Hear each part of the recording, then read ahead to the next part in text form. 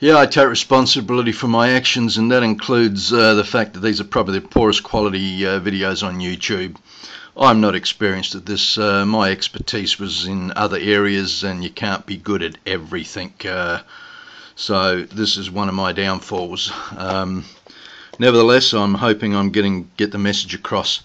Before I carry on, I do want to point out the only reason I'm now doing this, even though it's after the election, because if I don't, the psychopath referred to is going to claim, see, he's put nothing on, therefore he's done nothing. I've actually uploaded it twice, and I did get a message saying it's on, but I can't find it, so I'm not sure what's happened. So I've got to redo it, and the other thing, I've got to make it obviously a lot shorter. So I'm going to put on about, I don't know, 1, 2, 3% of my so-called achievements, seeing the psychopath says I've achieved nothing. But I designed and built my own home. Designing and building it, yeah, probably not a big deal in some people's opinion, but it's more than what the psychopath has done in his life. But the biggest thing is I paid for it out of my hard, honest work. Not bad for a guy that designing and building it who didn't have an education as far as what most people are concerned. And having said that, I got a big shock later on when I wanted to buy a business, and I was asked that told that before they give me the Form 2 tax legal documents, that I needed to take a psychology test, and I didn't have much faith in it, but I'll get to that at a later date. I probably won't even have time on this, but my house, I had 3 objectives, and one was to make it look small from the front. And that I achieved that objective, even though the house was 29 squares altogether. It was through my hard work that I paid for it. And my kids think Westlake's by the lake is a lower class area, because that's what the ex-wife was convincing them. Oh God, there's many stories I do on EVILSICKOCLAN. One of my other great achievements compared to the psychopath, I had 4 kids. Well, now that I know that studied psychopaths, I know that they're promiscuous. I wouldn't have thought that of my wife earlier, but anyway, obviously now with everything else that adds up to the events that happen, actions speak louder than words. I'm a great believer in that. Having said that, $1 million per child. Right, and I had not just the 4, if you count my ex-wife and her mother and her hangers-on that had their hands in my pocket all the bloody time, because they were so lazy. Yes, psychopaths lead a parasitic lifestyle and live off the work of others. I can count 5.5, although I didn't have to educate them and buy every. Well, the ex had a car, and that was. Everything, the clothes and holidays, anyway.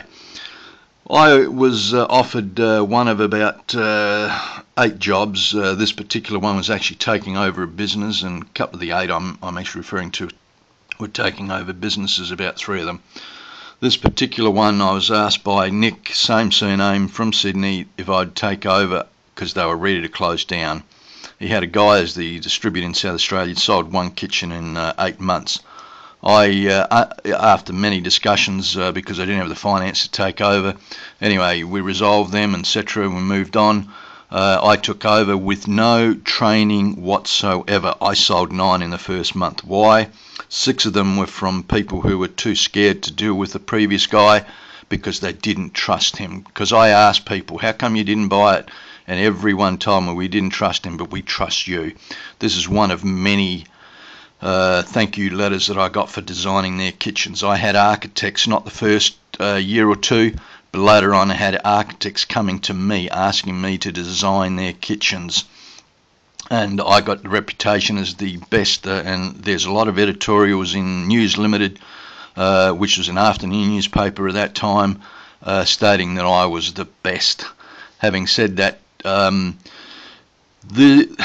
couple of photos you saw earlier, and there's a couple of others that are not in there, I had my designs in national magazines. So not only was the fact that I was asked to take over from a business that was ready to close down, but to have these in national magazines, that's more than what the psychopath has achieved in his lifetime. unfortunately, after 5 years or so, we end up doing about 5 years, we end up getting a request by this company to do, and these two shonks, I don't know who's worse, but yeah, I know my brother's worse. But we did a Dun & Bradstreet, and if no one knows what that's about, check it up on Google. They're supposed to be a company that tells you, yes, companies are going broke or they're good payers and that. Well, I'm sure I'm not the only one, but the report was false. And in the end, they reckon that one of the projects was worth $7 million, etc. And we end up later on after this, about a month or two later, we started doing the work. By the time we finished the kitchens, and they did the Lamani Motel at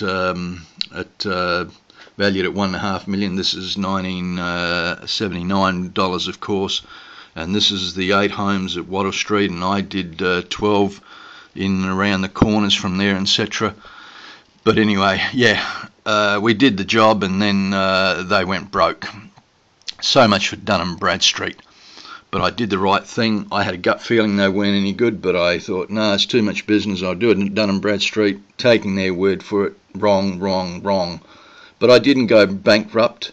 I knew I couldn't trade, so I closed the business down. But we didn't owe anybody money. We didn't shonk anybody. No, nothing. On this building, soon after that, he asked me if I would join him. He had a business he was trying to run for 3 years, and he was actually losing money because he's so low intelligence. But I went with him, and first time we went there, I said to him, what are you going on about? You're married, you've got a couple of kids, etc. Because he thought he was hot, and that's what psychopaths, so I found out recently, is think they are. They're not, they just think they are. And then this guy owed him, I did the work, and this guy owed him the money, and he goes not only throwing himself at the door 3 or 4 times, and then I kicked it first, couldn't open it, and then he throws himself at the door, because the guy owed him some money, and yet he owes a lot of people a lot of money. I don't see him throwing himself at the door ready to pay them back. And having said that, about a week ago he went ballistic again because I exposed him. That's what psychopaths do. When they're exposed, they make the person, they go ballistic for a start, and then they the person who exposes them, they make them out to be the liars. They put the blame back on them. He totally damaged the door to my bedroom about a week ago, and he's running for Parliament. Yeah, the election was last night. He didn't get in, but anyway.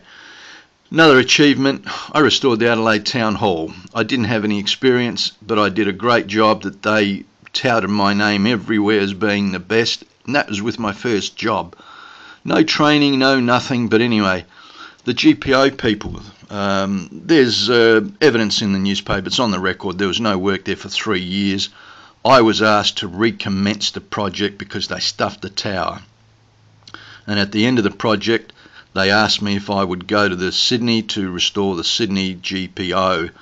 Then my wife said, I'm not moving, and little did I know at that stage that was one of the 500 excuses why she should stay by the lake at West Lakes rather than where she come from. Not that we were going to live in a house like that in Sydney or anywhere else, but she thought if we moved to Sydney and never come back by the lake and whatever, totally delusional. I didn't realise it at the time. And having said that, with her admitting that she's a slut, I just want to make it clear that not one time did I ever raise a hand to her. And there's other things I can go into, but not one time did I raise a hand to her. In fact, I protected women. I got into fights earlier, including stepping in when my father was beating my mother about once a week, and then I got it every day. Didn't understand then why, but now I understand because I interfered with his business of his rights to beat my mother, and I got it every single day from about 7.5 till about 13.5, every single day. But I'm not complaining. I consider lessons learned out of there. This project, it's a thank you letter. This alone is more than what the psychopath has achieved in his lifetime. This is another great story. This guy here abused me. Why is it great when he abused me? Because in the end, the reason he abused me is because I wasn't in the white pages. and in the end I end up doing 9 or 10 projects for you altogether, hands until my body gave up. But anyway, this is another one of the jobs that I was offered. This was actually a job, not a business. I told the guy from the council I can't carry on, my body's giving up, I got to find something else to do. He came back a week later and offered me a job for the council. I was reluctant to take, there's a lot that went in between, but I was reluctant. I finally took it on and went ahead. I created the incentive schemes which has gone Australia-wide. There's so much. I created the policy for graffiti which went Australia-wide. They are more than what the Psychopath has done. I resigned from the council because I refused to lie. You can see here on the 9th of thing, anyway, tendered your resignation, and yet they wrote to me on the 21st, this letter is, because I resigned. I didn't get fired. That's what the Psychopath will have you believe. I got fired from jobs. No way. But I wouldn't change the reports and lie for them. I would only tell the truth. There's a lot more. The three of the biggest things, I've got letters there from Clyde Cameron saying I'm the greatest. The guy most respected, what I consider the most respected media guy in Adelaide. He's on radio. He used to have a program on TV for many years as well, and I restored his house. It was only a small job, but at the end he paid me the biggest verbal compliment. You are the world's greatest. I said it's a bit much. Anyway, I skip along. My work won Adelaide International Award in 1994. 1995, the government started exporting my expertise. It culminated in a job in Hong Kong. I put a brochure together then, 24-page colour brochure, before going to Hong Kong, and we went to Shanghai as well. The Hong Kong job won a UNESCO award. The Psychopath probably is intelligence. He won't understand what UNESCO says. Somebody please explain it to him. That is the world's highest award you can get in that particular field. And what have I achieved, he says? Nothing. And Shanghai, I got 6 phone calls after coming back, and I got letters and emails, faxes. I can show later on EVILSICKOCLAN. I'm trying to finish it off before it's too long. To show that they wanted me to go back to Shanghai to start work on a building. This is only a small percentage. I can't even put my volunteer work. By the way, I'm going to put a 4th one on, and this is mainly aimed at Clive Palmer or somebody from one of his representatives. If they see it, pass it on to him, because this psychopath, what psychopaths are very good at, is manipulating. He's not only manipulated my mother, his ex-wife, and one of his kids, but he manipulates anybody that he sees. That's all they do. But anyway, that particular one is going to be because he's going to manipulate certain things, and I'm going to tell you the whole truth and nothing but the truth on video number 4.